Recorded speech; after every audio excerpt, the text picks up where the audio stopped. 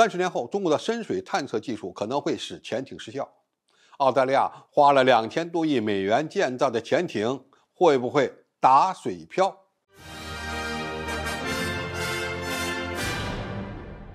观众朋友，大家好，我是付贤少。美国为了推动对中国的战略包围，拉着澳大利亚和英国成立了奥克斯联盟。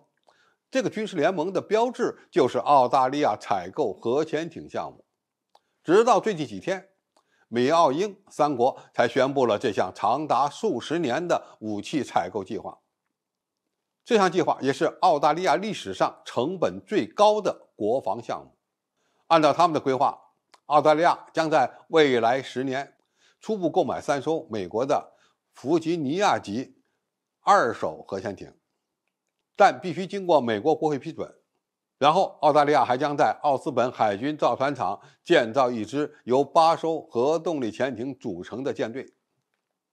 第一艘核潜艇将在2042年交付，前面5艘将在2060年之前建造完成，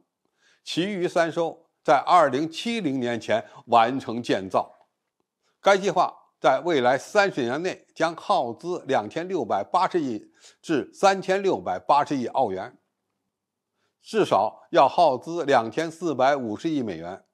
如果你仔细观察的话，那么这些钱大部分都被美国的军火商赚走了，而且要操控这些核潜艇还涉及到核不扩散，必须由美国出人来操作。这就意味着澳大利亚花了2000多亿美元帮助美军建造了8艘核潜艇。按照美军的说法，澳大利亚拥有核潜艇是为了印太地区的安全与和平，实际上大家也知道，是为了对付中国。原先澳大利亚海军计划装备的常规潜艇，要想跑到中国的加盟国活动，其安全性和航程都难以满足需要。但是澳大利亚的这些核潜艇要全部形成战斗力，可能要到2060年以后了。这就带来一个问题，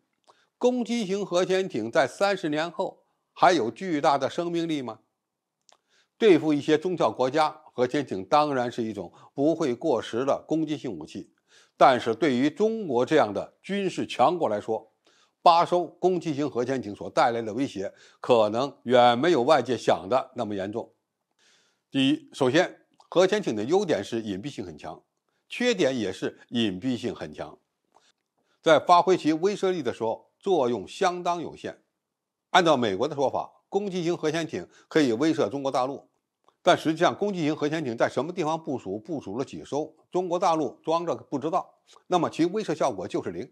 第二，攻击型核潜艇一旦被探测到，那就是一个活靶子。而现在潜艇的探测技术已经取得了快速进步，中国正在重力探测仪等方面获得重大技术突破，破解核潜艇对中国的威胁可以说指日可待。西方潜艇的静音效果不错，所以使用传统的声呐探测技术难以及时发现和准确定位，但这种趋势正在转变。海洋中的潜艇是在水中移动的大型金属物体，它们产生的不仅仅是声音，当它们在水中航行时，会扰乱水流并改变其物理、化学和生物特性。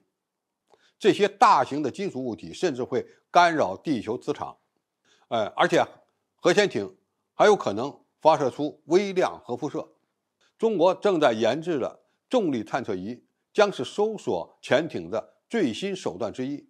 这种重力探测仪找的不是潜艇发出的声音，而是对重力梯度的测量。金属的重力与海水的重力存在着明显的不同。目前，英国与中国是重力探测潜艇技术领域的引领者。中国的军用飞机部署重力探测仪探测水中的潜艇，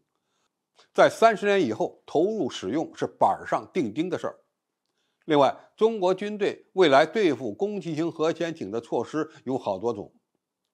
首先是发展自己的规模庞大的攻击核潜艇和常规潜艇舰队。据外媒报道，中国正在建设的核潜艇工厂能够同时建造6艘攻击型核潜艇，这个下饺子的速度能很快地抵消澳大利亚核潜艇所带来的威胁。第二，中国正在发展水下无人反潜舰队，用察打一体水下无人潜艇来对付这些攻击型核潜艇，是一种非对称的打击手段。而且这样的武器系统，中国已经在国际航展上进行了展示。第三，我国还在发展空中的反潜机队，而且呢，将会使用能够探测核潜艇的终极技术。这一切都意味着澳大利亚人就算花了2000多亿美元买了攻击型核潜艇，也无法用于威慑中国，更不要说和中国对阵了。这些钱其实最终都进了美国军工复合体的腰包。我们极力的反对澳大利亚购买核潜艇，主要是这项交易破坏了核不扩散条约，帮助美国在印太地区推动军备竞赛。并不是说中国就怕了澳大利亚的攻击型核潜艇，我们必须提醒澳大利亚人，为美国和英国收割几千亿美元，买一种可能会过时的武器系统，真的非常不值当。好，今天评述就到这里，谢谢大家收看，我们下期再见。